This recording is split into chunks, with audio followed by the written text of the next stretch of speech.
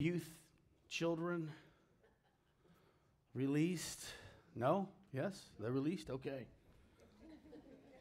I was just going to keep going.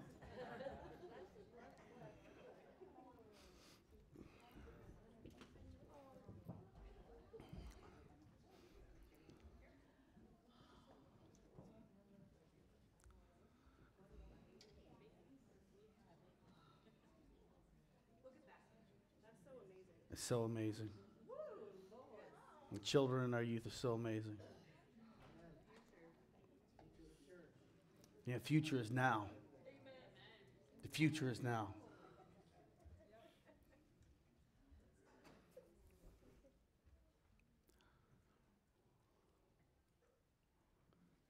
I've been praying all morning that God gives me the ability to articulate this experience in my life that brings light to you, that brings truth to you, that brings life. I want this revelation. And I didn't understand this experience that I had until many, many years later. Had to get a little smart. You know, how many times do you know we go through stuff in life and we look back and we see the hand of God, right? We see what He's done in our lives, yet in that moment, right, we can't see hardly anything, right?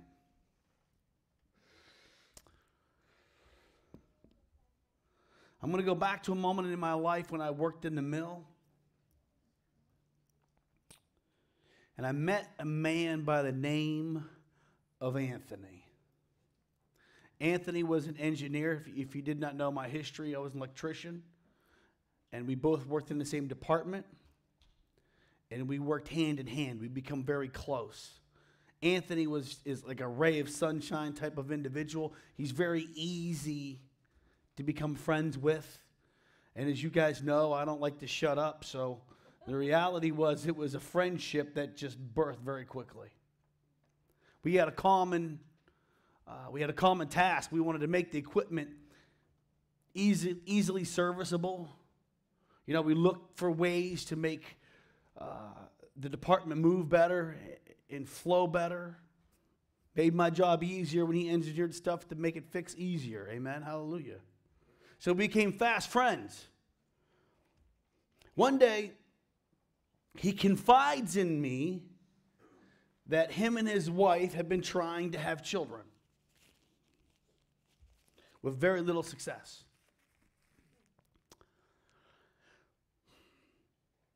You know, he's telling me his struggles, he's telling me his problems, but they're not really in the forefront of my mind. Have you ever had somebody just kind of unload a little bit and you're like, oh man, I'm sorry for your issues and I'm sorry for your problems, but it's really not the forefront of what you're dealing with in that day, right? I mean, come on. This happens to us at times, right? But I'm going to tell you something right now. As believers, as Jesus followers, we get these unique opportunities in life, and people will share stuff with you. They'll share stuff with you because they know you're a believer. They'll share stuff with you because they think that you will take a moment and pray for them, and that will make all the difference, right? We got to take hold of these moments. We got to take hold of these moments. So he confides in me that him and his wife are trying to have children, and they're struggling. So obviously they've tried the traditional method, and that's not working. And I'm not here to explain to you how that happens. But they're reading books, and they're timing schedules. And, you know, the greatest joy of his life, he always told me, is when he wanted to have kids, and he keeps confiding in me these things. He says, I'm on my way to Cleveland Clinic, and, you know, we're going to get tested. So Cleveland Clinic suggests that they do this process called artificial insemination, right?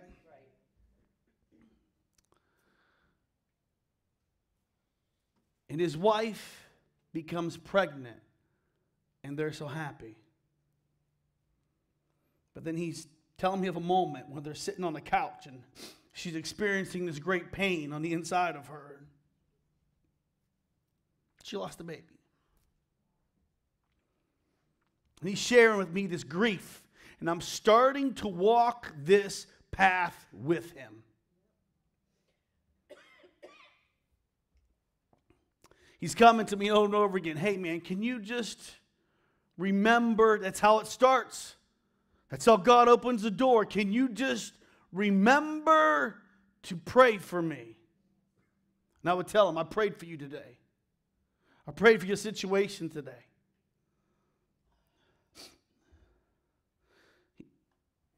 He comes to this crossroad, right? And I know that God. Oh, I'm trying to do this story justice. I know God needs a way to show him through me that he loves him, right? At the time, I am being pastored at another church, and my lead pastor falls sick. And I'm trying to explain everything that's happening in my life at this time, right? So I'm starting to teach classes at the church I came from, and my lead pastor falls sick, and my prayer life is starting to be surrounded around that my leader is ill. So as I go to pray, my prayer life becomes consumed with the fact that my leader is sick. Now, I begin to pray, and as I pray, my mind shifts. And I find myself praying over my buddy and his wife. And I'm thinking to myself, Steve, if you could just stay focused in prayer, if you could just stay focused in prayer, maybe your leader would be healed. But you can't even do that. Squirrel moment, right? I'm good for squirrel moments. So I buckle down and I'm going to start praying hard, right? Praying hard for my leader. I'm praying on my job at the mill. I'm praying at home. Listen, I'm praying in the shower. I'm praying. But every time I begin to pray, my mind moves. And I find myself praying for him. Now, this was a God thing, but back then I did not understand that. I did not understand that God was moving my prayer life. I was communicating with him. He was dropping thoughts into my mind, and my prayer life is moving. But I chalked it up as the inability to pray properly. Okay? It seemed like the more I prayed, the more I focused, the more I became distracted. Now, we're going to call this a daydream. We're going to call this a vision. Call it what you want. We're going to study this a little bit later. But I kept getting this vision of this toddler. And I'm telling you right now, it is real. It was as real as you guys are in this room. It was this real. I get this little toddler, and he's running through, and he looks up at me, and he smiles. I can hear his father call his name. He says, Anthony, come here. But I can see this toddler smiling at me.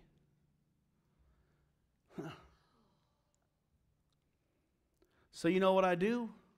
I chalk it up to a daydream. It's real. Man, this would be great if this happened in the kingdom of heaven. Right?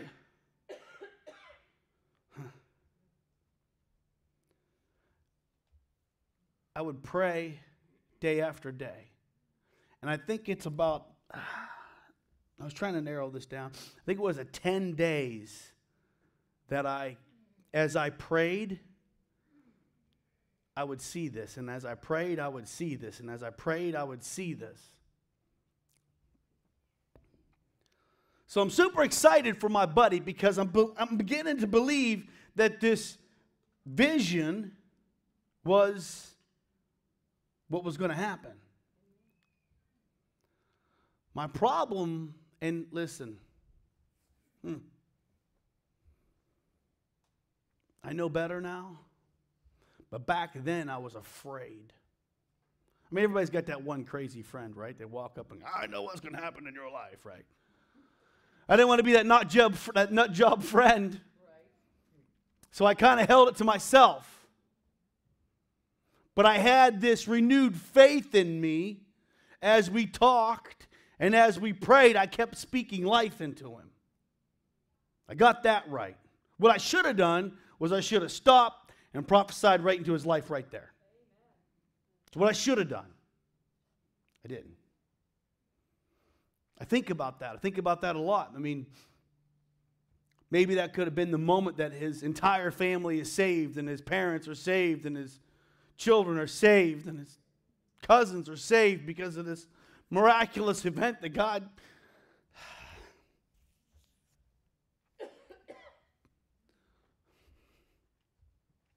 Oh, sweet Jesus.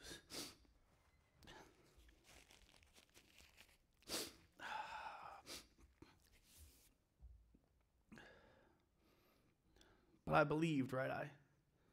I believed this vision that I got. And listen, this is the first vision I got. I've only had 2 in my entire life. But this was the first one.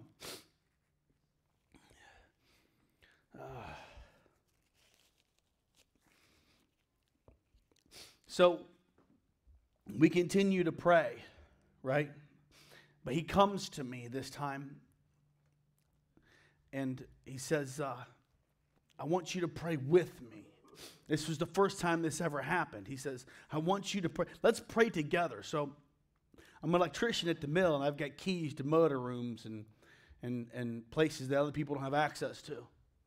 So I unlock one of those motor rooms, and we walk in the back. And I says, man, let's just pray. And he goes, so I have to close my eyes? And I'm like, no, you don't have to close your eyes. I said, as a matter of fact, I'd hate for us to walk into something with a lot of electricity in it and kill ourselves. So, when I pray, I wander. Let's keep our eyes open, So, we have this Holy Spirit-filled moment of prayer in this motor room. Man, I'm full of faith. Got me a vision. So he goes... And we were praying over this second artificial insemination, right? And he comes back and he says, she's pregnant.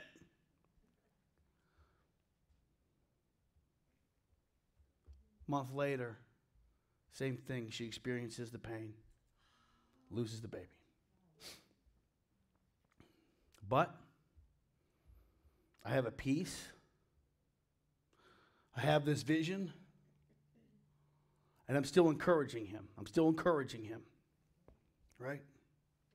So they go up to Cleveland Clinic again. They get another consult, and they said, okay, this process isn't going to work. We're going to do something called in vitro fertilization. Now, it's surgical. It's expensive. There's shots, the whole 9 yards. At the time, I think this is a $22,000 process. He was whining to me about the money. That's why I know that. So what they do is they go in and they extract eggs out of her. Okay? So they got 22 eggs out of her. 10 died almost instantly. They had 12, and they tried this in 2 egg increments. So they had 6 tries. Now this is over a 2-year process. This is not something that is, we pray for a couple days and something happens. This is a long time.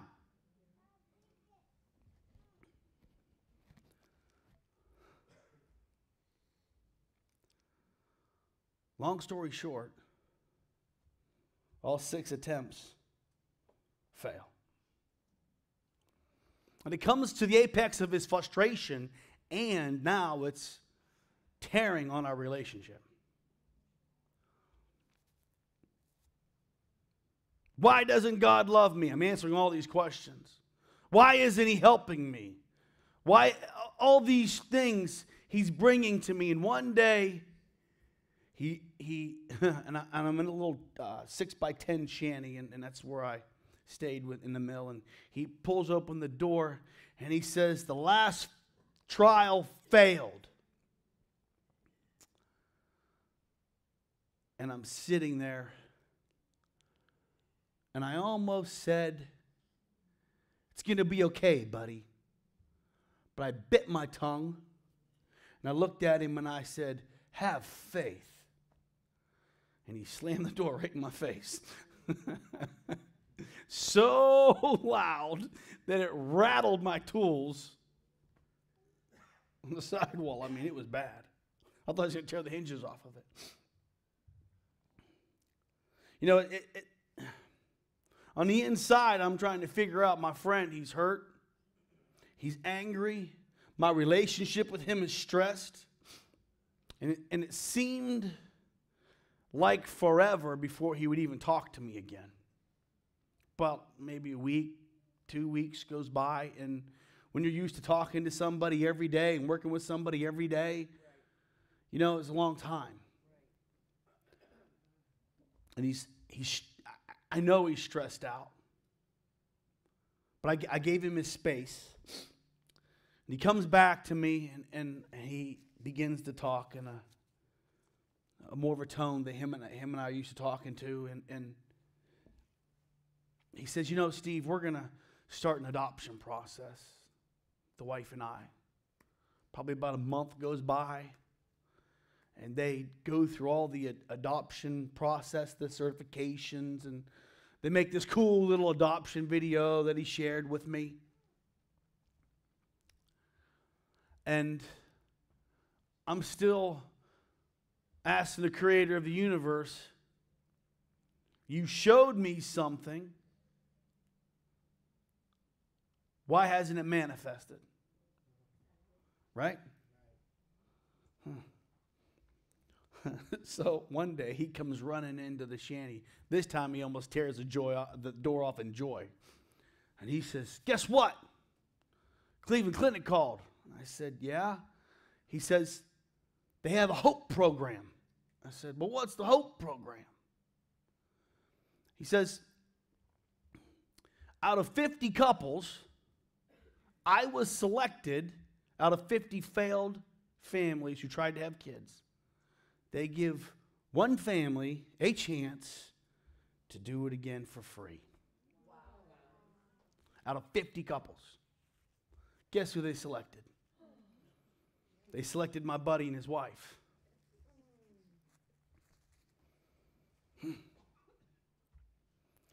So,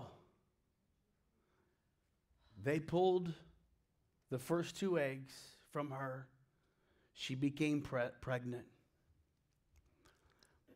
But in that conversation, when he told me that, I said, I want to share something with you. I says, I feel in my heart this is it. And I says, it's going to be a boy. He's going to have blue eyes. And you're going to call him Anthony Jr. Guess what? It was a boy. He had blue eyes. And his nickname is AJ. Anthony Jr. Now, this was a 2-year process, which stressed my relationship with him to a degree that it was ridiculous. But God moved in his life. Him and I have had wonderful conversations about how God did this in his life. He knew that it was God in his life. But my point in this conversation with you this morning, and God has told me to communicate this morning, I'm trying to control my emotions to the point where I can communicate properly to you. But we're given the power of the Holy Spirit to do what? We talk about the power of the Holy Spirit, but what are we supposed to use it for? So that we can be witnesses of him. Witnesses. The power of the Holy Spirit is not for you. It's so you can be a witness. And this is what happened in this moment. Now, I don't feel I did everything like I should have. But the reality is God was going to do something. And I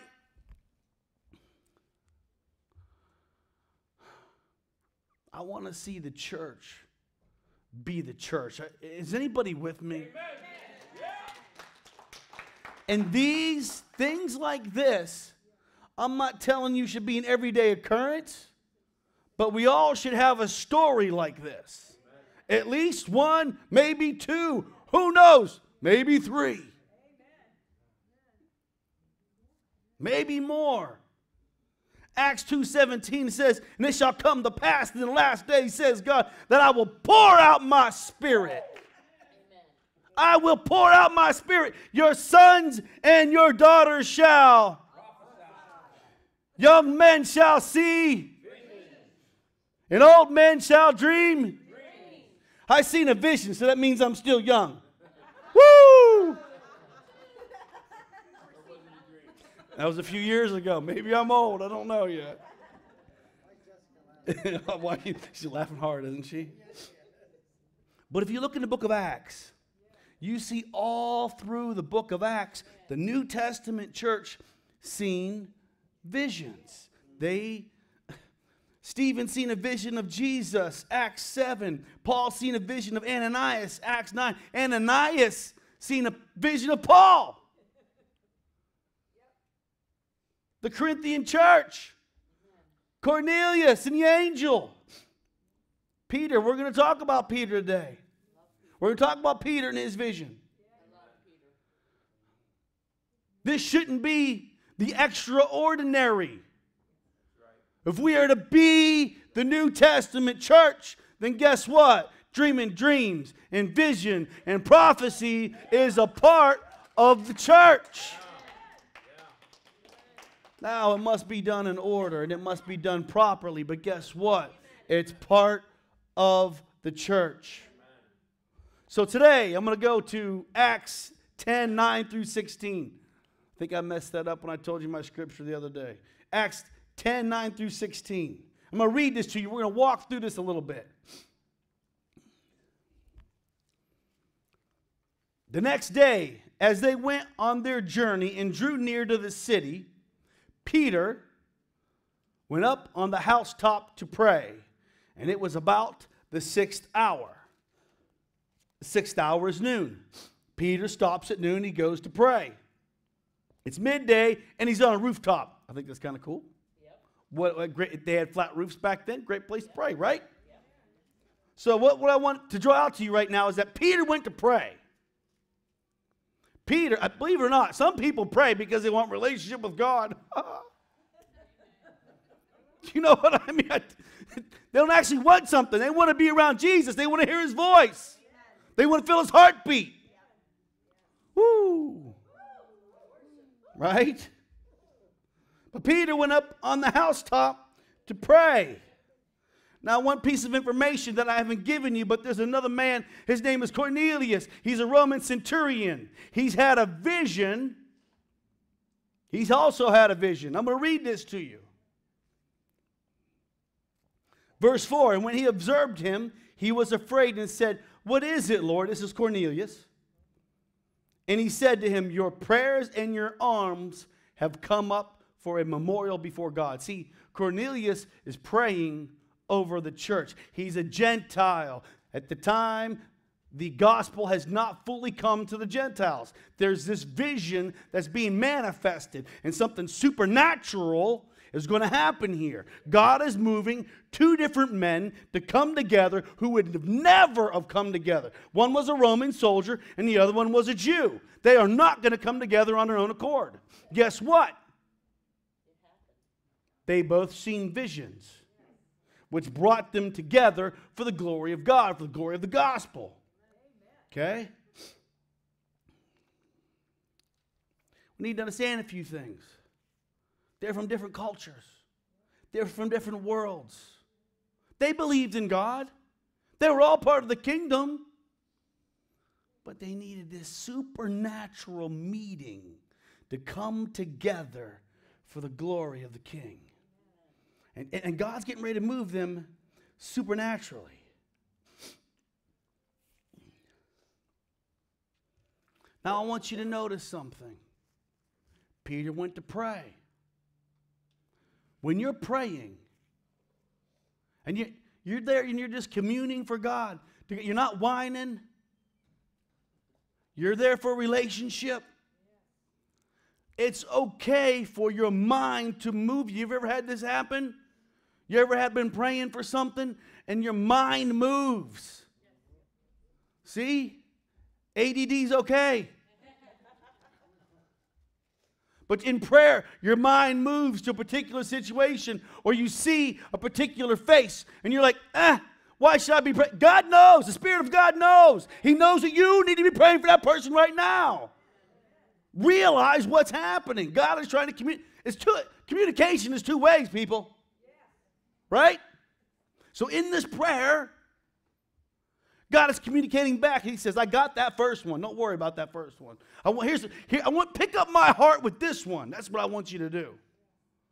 And the reality is, I'm going to tell you, when you get moved in prayer like that, you need to make a phone call. You need to make a connection. Something needs to happen. God's moving him. So sometimes it's not the attention span of a goldfish. Right? Verse 10. Then he, which is Peter, became very hungry and wanted to eat. But while they made ready, he fell into a trance. Now, this is the word for vision. Do we have any scripture? No. Okay. So,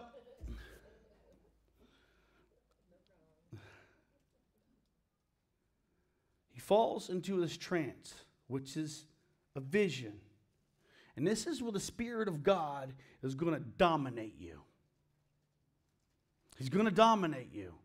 What you see, what you feel, will be real to you. Yet, it's a vision. But it's a message. And I'm going to give you an instance. When I was praying, So let me explain my working atmosphere. There's these 25 to 35 foot tall furnaces, and they are melting titanium, huge pieces of metal. And I'm in this basement, 25 feet below one of these furnaces. And it's so loud and it's so noisy, and there's these pumps running. You can't, with two sets of earplugs in, with earplugs in and earmuffs on, you can't hear the person beside you. It's how loud and noisy it is. And I'm wiring a motor. I'm an electrician. That's what I do. I wire motors. I wired a motor. I wired the motor leads, the thermal switches, the heat indicator. I wired all of this while I was seeing what was going on. And I actually finished. My hands finished doing something while my mind was seeing something else. It was the craziest thing. I thought to myself, you could kill yourself. You're praying real hard for this situation. You're seeing something, and your hands are still moving. That's God. I said, Lord, maybe I should lock the switch out before I start doing this stuff. But I guarantee you, He protected me no matter what. Yep. Verse 11. And saw heaven open. Now this is Peter. He's seeing his vision. We're seeing his vision right here. And saw heaven open, and an object like a great sheet bound by the four corners descended to him and let down to the earth. Now God, he's being dramatic in his vision, because Peter in his vision, he's looking up and he sees this monstrous blanket, this monstrous sheet, and it's descending from heaven to earth below him, right?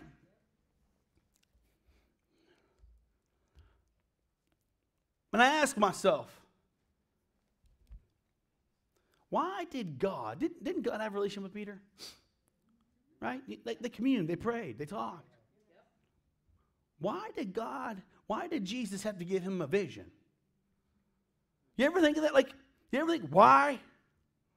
Why didn't he just communicate with that still small voice in the back of his head and say, this is what I want you to do, this is where I want you to go? Why a vision?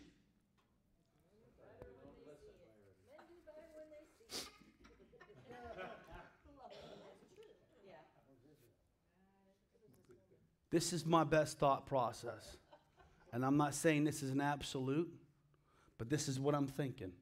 You can argue with me, and that's fantastic, but I think it has to do with filters. Specific ways that people think. Example. Most married Christians fight more on Sunday before church.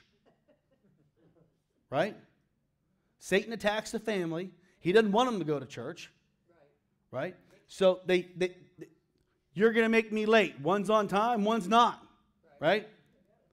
You're still putting your makeup on. Yeah, well, I can't find my shoes. Why do we even go to church to begin with? Right? I call this filters.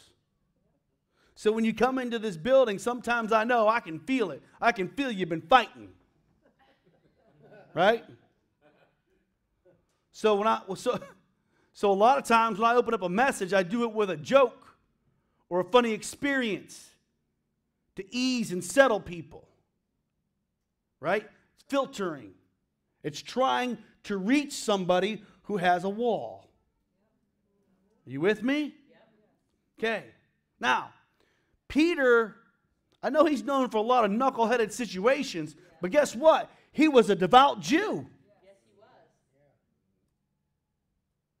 God had to break through the filter of religion.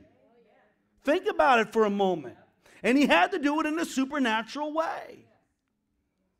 You know, I mean, think about this for a minute. Peter could have been the first, if Peter thought that the gospel had only come to the Jews. Him and Paul got into a furious fight later on.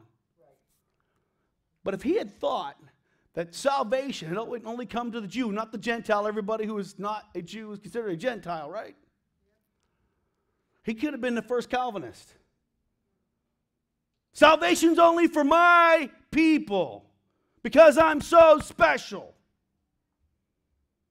God had to break through that filter of religion. I mean, he wasn't as bad as a Pharisee. No, definitely not. But there was a religious filter that he had to break. Don't you dare call something unclean that I have called clean.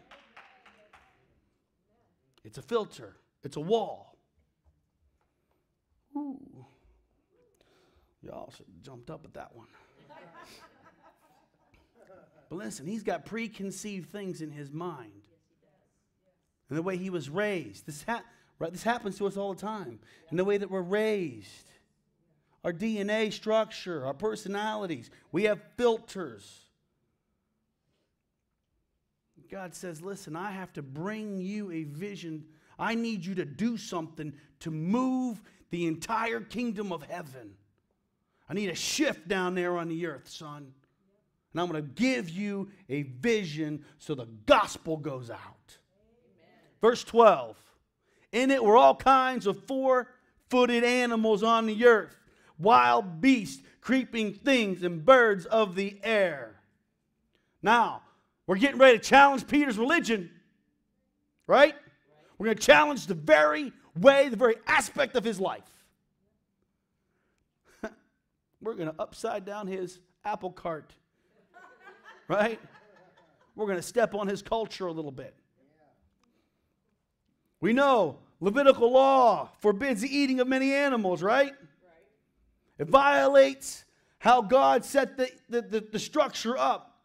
And during the law, he says, you know what? You can eat anything with scales.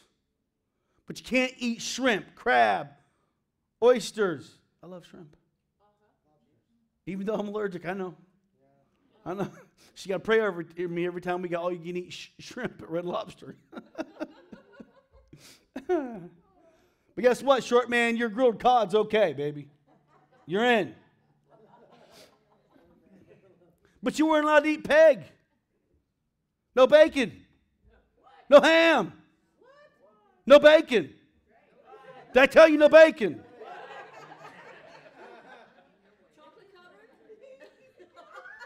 Chocolate covered bacon. Woo. Speaking of chocolate covered, now creepy crawly things are going to be okay. Chocolate covered ants are on the menu, baby. But do you see what's going on here? And he follows up. He says, listen, Cornelius, there's going to be some people coming. He follows it up with a word of knowledge.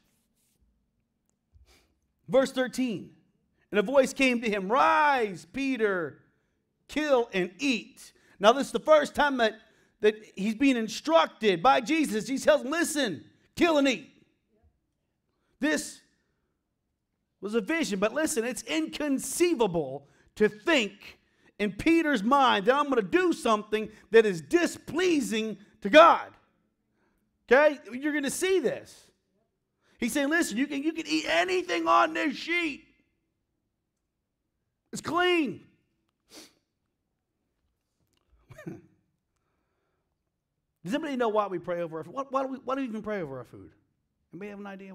Like, we all do this. We do this very ritualistic, right? We sit down, we have a meal. Who's going to pray? Right? We pray over our meals. We do this, don't we? Why? Well, let's consult the scripture, shall we?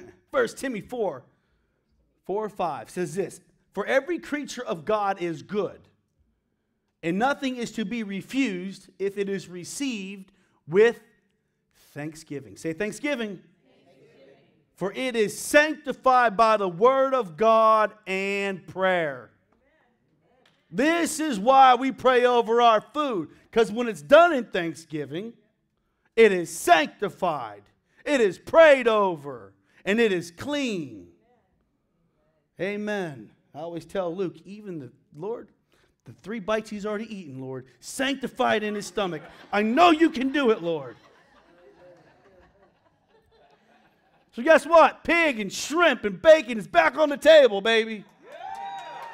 We pray over we do it with thanksgiving. Verse 14, but Peter said, not so, Lord, for I have never eaten anything common or unclean. The wall of religion right here, right? I'm not going to do this. I'm going to listen and obey the law of what's going on here. Peter refuses to eat, as any good Jew would. I'm going to say it to you again. Who are we to tell God what is clean and unclean? Who are we to make that? But guess what?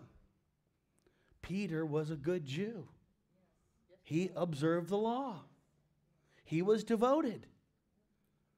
Man. So here we go. Verse 15. And a voice spoke to him again. The second time, say second time. That's right, because he couldn't get it the first time. What God has cleansed, you must not call common. He's doing it again, right? Jesus says, listen, I'm reiterating this. This is clean. And this is a huge leap of faith. Remember, Peter's got to leave the structure of the law. And now he's got to come and eat in faith. This is big. We do this. We grew up in this. This was our culture, right? But not him. He needed a vision to move him from here to there. Huge leap of faith for him. Verse 16. This was done 3 times, and the object was taken up into the heaven. Now, listen. I guess Peter's magic number is 3, right? Deny Christ 3 times. I need to be told 3 times. But here's what I'm going to tell you. We might think he's a slow learner, but listen to this for a minute. The visions are, when they're from God, they're significant in the aspect that, 1, they'll repeat. 2, the details will never change. The detail will never change. This is what I noticed. I went back and I'm rehashing. And listen, I have been thinking about this moment in my life for weeks now. Weeks. Lord, explain this to me. I don't understand. Where did I mess up? But the one thing that was shown to me was that this vision that I had with the little boy was the same vision over and over again. It didn't change. And when I seen this in my mind, the little boy smiling up at me, Then it went away. I heard his father's voice calling his name. Then it went away. When you're having this with God, it's the same. It's not going to change. It might repeat. It should repeat, I think. I don't have full understanding of this, but I would think that it needs to repeat, and the details should never change. Amen? But the reality was this: was the vision that we're dealing with, was it really about clean and unclean food? No. No, it was about salvation. It was about people. You go to the Gentiles. You give them the gospel. You tell them that I love them. I'm here for them. I'm their Savior. I'm their Redeemer. You tell them about me, and don't you dare call them common or unclean, because what I have made clean and what I have saved has eternal value in heaven.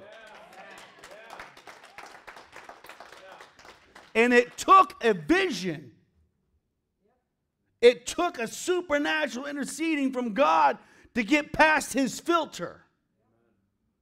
Do we understand this? All right, I'm going to call Mercy Music up here. I'm going to read this verse to you, and I think maybe I beat to the punch, but Acts 10:28-29 says this. Then he said to them, you know how unlawful it is for a Jewish man to keep company